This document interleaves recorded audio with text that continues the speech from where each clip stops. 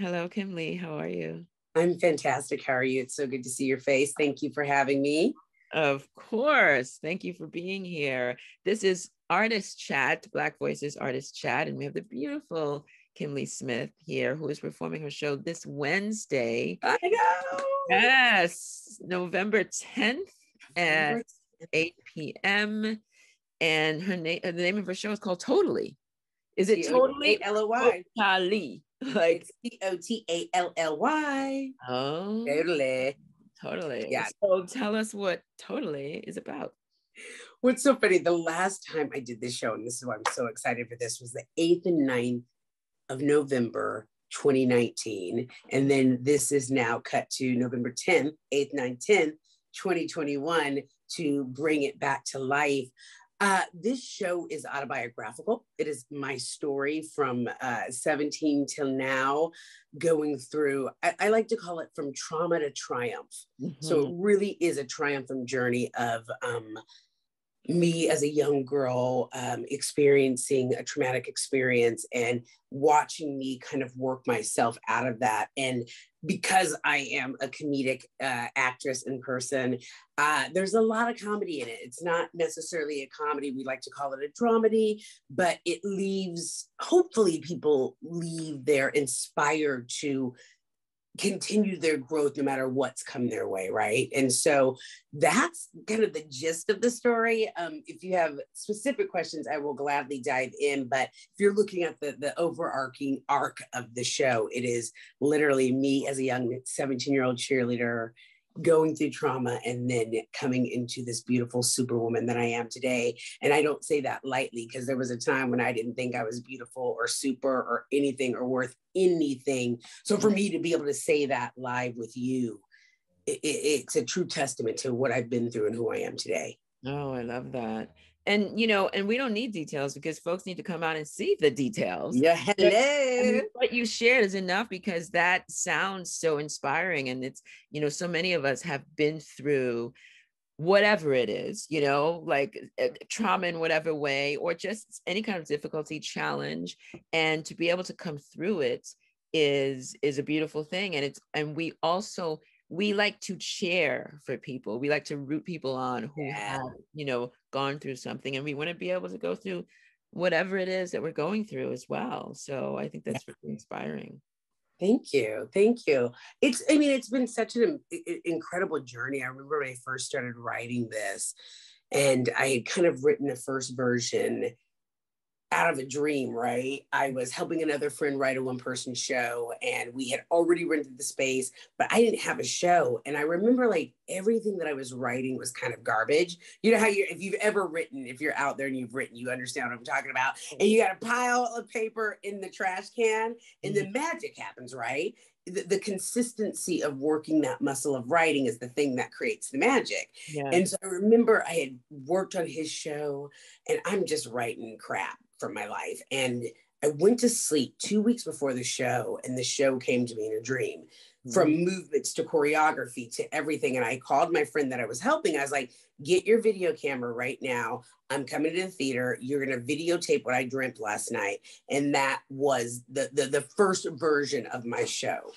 And unbelievable. And I say this to people that I work with because I'm like, if you don't show up for the universe can't show up for you. Yeah. And I remember being hit with a lead pipe going, is that really what you want?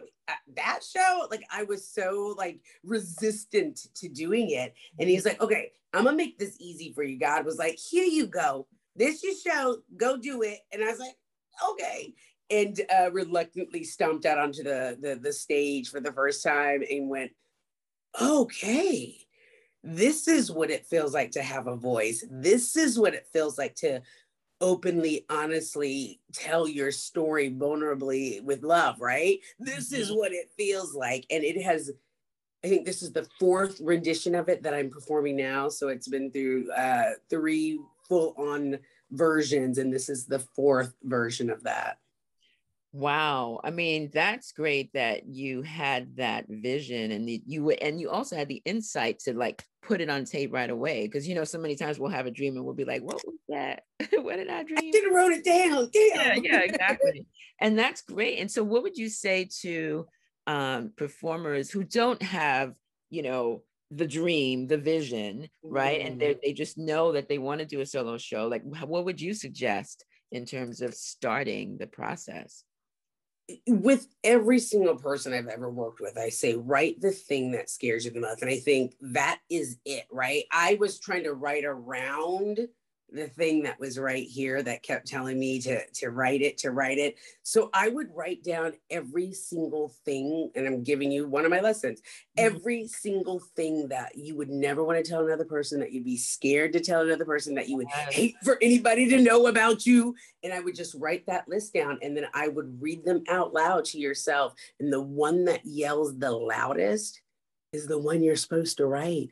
There's so many solo shows that are writing other people's versions or writing all these other things and writing around it. But if you don't write, when you watch TV, you watch movies, these are coming from people's core. It's not like random movies just pop out. They're coming from somebody's inner being, right? Their story that they brought to life in this cinematic way, right? Yeah. And so with solo shows, it's you. You don't got no other actors. Like I'm always saying, when I fuck up on stage, oh, did I say that? When I mess up on stage. You just did. When I mess up on stage, I can't be like, that girl's a horrible actress. She don't even know what she's doing. I ain't got nobody to blame but myself. So it is yours. And so I give this gift to you. Don't be afraid to be brave. This story that I wrote was the scariest thing. In fact, at the time I wrote it, nobody but a few people knew what had happened to me. And it was petrifying to begin the journey of putting that on stage. And then once it was on stage, I was like, oh man, I wish I would have done this 10 years ago. What was I waiting for? Yeah. Because it gave me such freedom, such joy. And look, the dream comes, it doesn't have to be in the form of the dream that I had. When you put pen to paper, and I suggest not writing it on a computer, take your hand. I agree. Wait, we're done. Put your pen in your hand and write it on paper, because the catharsis that happens with pen to paper is a connection from your heart, your mind, and the paper. You're right. That's the only way to do it. And we've gotten very used to the computer, but the computer is this. It keeps you from being vulnerable, right? And you can only be vulnerable if you're pulling it out of your soul. So my gift would be, don't be afraid. Yeah. Be brave. Even if you think it's going to be scary, like I did, and I'm sure you did, Juliet, on your first one. Once you do it, you're going to laugh at yourself for being afraid, because it is so awesome and so empowering and so life-changing. Of course. I mean, I'm thinking about my very first show, which I'm going to perform this Saturday. And so if you look at the tons of like yellow, the yellow legal pad or whatever, that's what I write the show. And actually at the time, I had somebody type it because I wasn't good at typing at the time. Oh, okay. But I agree with you about that process. There's nothing like it. As a matter of fact, I was writing, I tell the story all the time, that I was writing a section. My brother speaks in a part of the show, and so I was writing something that was coming from him, and it was just I literally just like channeled him, and it was just coming out, and I'm crying. I'm seeing the tears, on the paper, but I'm writing anyway, and I'm writing, and then when I looked at it, it was my brother's handwriting. That's what we call the dream. That's the magic, baby. Yeah. That's powerful. But what you said, right? I know. I have chills now thinking, and I think it's in New York, that pad. I saved it. It's in New York, at my place in New York. But at my place in New York. At my place in New York. I'm bi-coastal. I'm bi-coastal. And I might have something else at my place in Paris. I have to check. But yeah, what you said, it made me think of the whole thing of like the difference between fear and courage, right? So it's like courage is you have the fear, but you do it anyway. That's right. Yeah. Act in spite of, they say. Yes. Act in spite of fear. Because there's nothing great that comes out of comfortability, right? We cannot grow if we are comfortable. We can only grow if we're uncomfortable. And I got to tell you, in this version that I'm performing on Wednesday, I had to write a new chunk. And I remember it took me about 6 months of like like pure agony. And I don't mean that, I wasn't living life, but every time I got back to those pages, it was like I had been so vulnerable for so long in this show, but then there was a little piece of vulnerability that I wasn't willing to share. And I finally shared it in this version. And I was like mad as HE double hockey sticks. I was like, I can't believe I have to write this. This is awful. It makes me look stupid. I was so angry at it. And it is one of the most beautiful parts of the show that I've created. And believe me, I didn't want to. There was not one part of me that was like, I cannot wait to write this section. It's going to be so awesome. Everybody's going to love it. It's so yucky, but it's yucky and it's truth and it's who I am. And to be able to look myself in the mirror and say those words out loud on stage just reminds me of how strong I really am. Because it ain't, when you're not afraid to show you're good, you're bad, and you're ugly, then you got a story to tell, right? But I think most of us just want people to see our good, and it's not enough because then people go, oh, she hasn't been through anything, so whatever. Yeah. I'm going to discount her growth. But the truth of the matter is there's not one person on this earth that has not been through something that has rocked them into the person they are today. Right. And that's great storytelling. Mm-hmm. Yes, I love great storytelling is seeing ourselves in something, even if we don't have that exact experience, but knowing that this is a human experience, right? This transformation is human.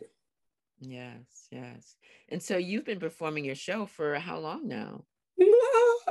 God, a decade? A decade? Yeah. Okay. And you've in version 4. Right. Like tell us a little bit about where you've performed and the history of your performances. What's so funny because that first version we did at, I don't know if you remember that theater called the Fake Gallery Theater. It was on Melrose. Yes. You remember the Fake Gallery.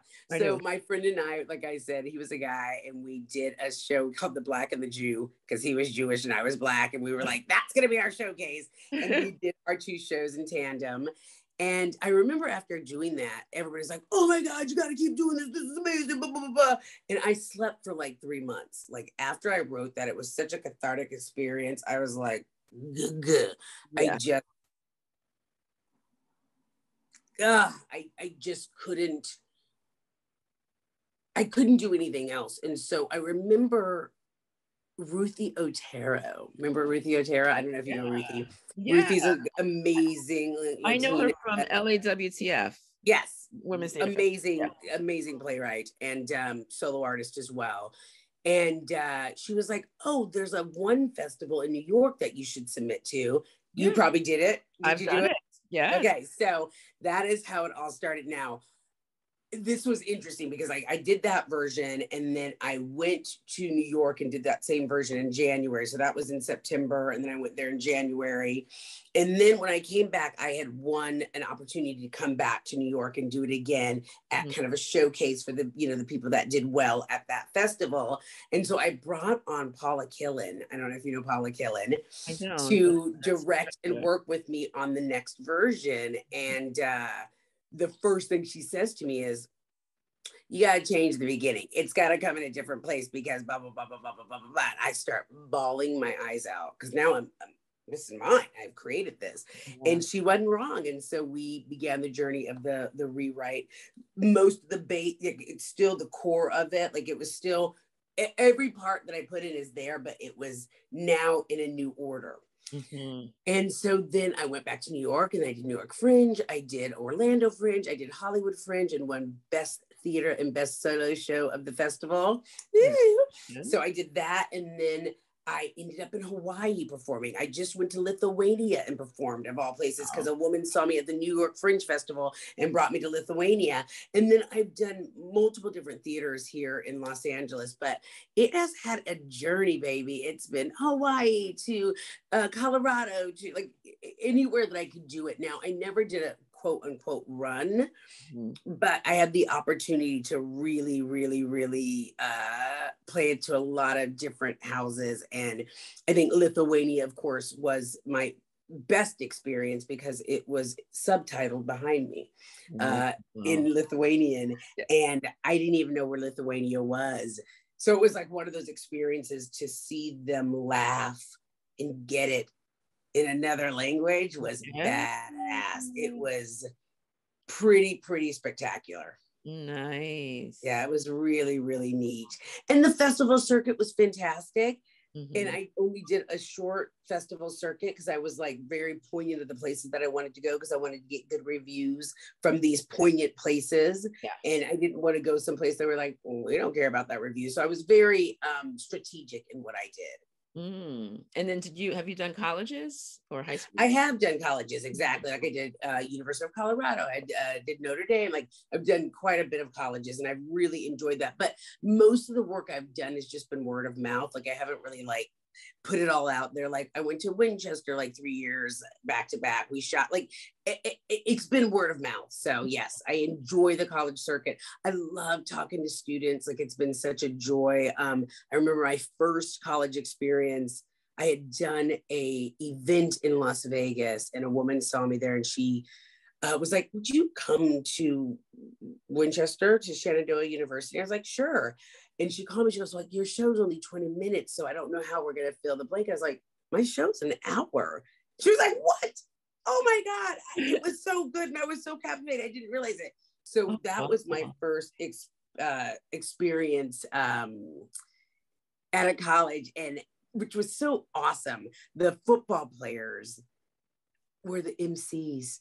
And if you know my show, my traumatic experience happened by football players. And so it was so neat. And I am still friends with those boys right now. And they were my MCs and the students and I. So I had gone back there 3 times because I became kind of a family member there. And they really created some great programs on their campuses coming out of watching my show. And that was life-changing. Nice. Really life-changing. Good. Well, I'm excited to see your show. I've heard about it for all these years and I've never seen it. So and I feel the same about you. Yes. Yes. So I'll go to your show. You come to mine. I know. I'm so excited. Yeah. I'm grateful that you put this together. Like we forget how important it is. And as the curator of Black Voices, it's really so powerful to see what you've been capable of doing and how, we can be, especially as solo artists, we can be so isolated. And you've really built a community that has allowed us to not be isolated. And I thank you really from the depths of my heart for that, because it takes that courage. Again, acting in spite of fear, being brave. Brave is the word of the day, which is bravery doesn't mean you're perfect, doesn't mean you're not capable, like you won't make mistakes. It just means that even though you fall, you'll pick yourself back up again and bravely walk forward into the next opportunity, right? We're always going to fall. That's part of growth. So thank you for being brave enough to pull this together, because I'm honored to be a part of it and honored to be a voice that is a Black female on this earth today in the world that we live in. Yes. Well, thank you. Thank you. All right, ladies and gentlemen, please come out to the theater on Wednesday, and that is November 10th at 8 p.m. to see Totally. Totally. Okay. And totally means a full circle, right? When we think of ourselves, we're an evolving circle of growth. And that's where totally comes from. We're totally ourselves, totally full, totally vulnerable, totally brave, totally everything.